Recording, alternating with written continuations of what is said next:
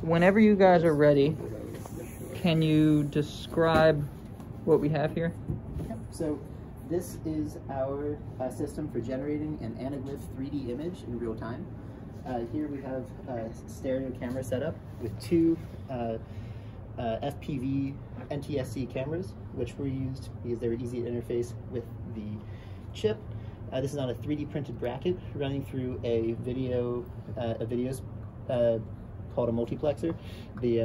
Each of these run into these two channels. This sets it up with a quad view. We then read it in and decode it through a single channel. Okay. On the screen here, we're outputting to the VGA. They're very small because of the limited resolution of the cameras.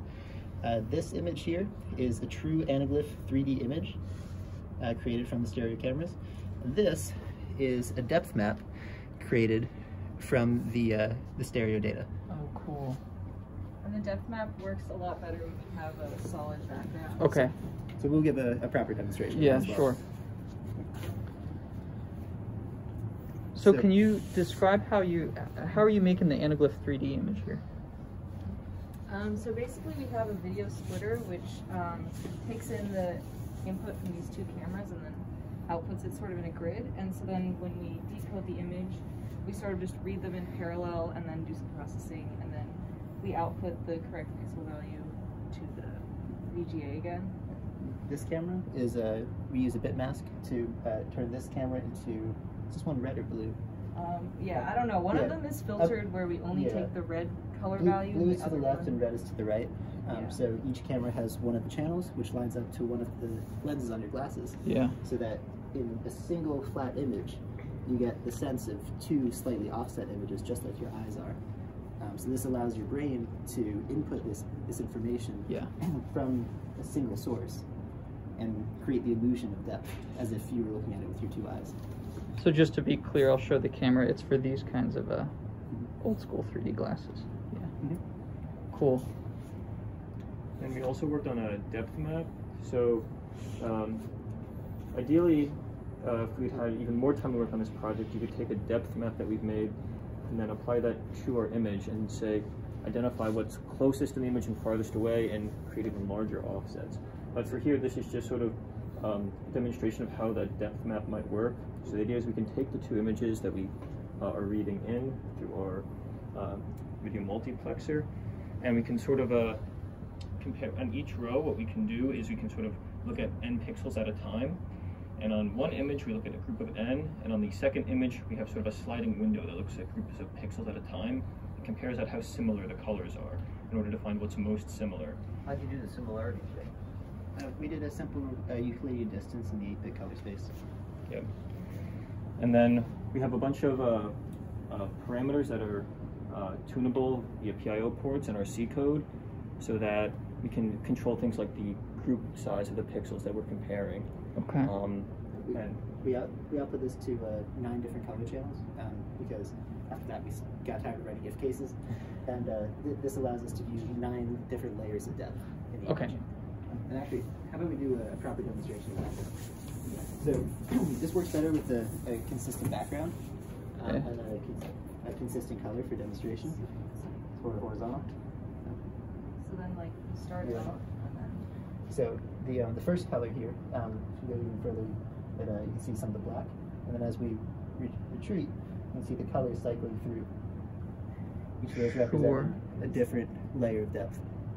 Yeah, and the reason that it's a solid color in the middle is because the way we did it was comparison by color, so then when it's all one solid color, then it just immediately... Okay, so it's sort of sensitive to edges? Yeah, it's like... Yeah. Which, by the way, is how your eyes work also. Interesting. Color. I didn't know that. Yeah, so we wanted to implement sort of a rudimentary computer vision approach. We thought this was interesting because it really leveraged the power of the stereo cameras. We're using the inherent offsets in the cameras, which we actually, this bracket allows us to tune the angles, so we can set up a proper focal distance that matches what you'd expect from your eyes. That's how we got this image to be convincing, is by staring at it while the other person looked at the cameras until it was convincing. But we're really leveraging this raw data to create this depth map. So given more time, there's different ways we could build on this to try and overcome some of these challenges. But given the limitations of the system, we're really happy with how it came out. It's really compelling, and looking through the glasses, it definitely. The glasses actually work much better without this. Yeah. Yeah, it is definitely. I'm looking at the glasses now. It's definitely showing depth.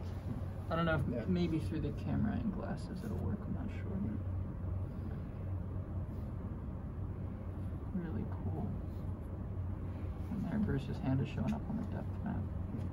Yeah, and then what we found really cool was just with the depth map, the demonstration shows you, precisely the different layers. But what I found striking is as I walked through, and then if I back up, you can see the colors. It's a little unclear because of the edges, but you get a real sense of motion, movement, and that I am a separate object standing apart from the background. And that was really the goal of this, was to, in a sense, identify close objects, identify near objects and far objects. Which is precisely what the stereo camera allows us to do, this idea of depth.